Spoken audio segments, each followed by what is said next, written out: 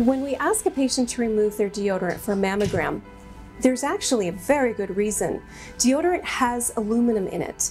Aluminum will actually show up on the mammogram image to look like little tiny speckles. It looks like microcalcifications. It can rub off onto the imaging plate where we put the patient's breast. If it looks like microcalcifications, it can look like cancer. So that's a big no-no. We want to make sure we have nice, clean images, no foreign objects in there. So we do provide patients with wipes to clean off. But an MRI machine is totally different. You don't use any x-rays or radiation, they can keep their deodorant on. It's not a problem.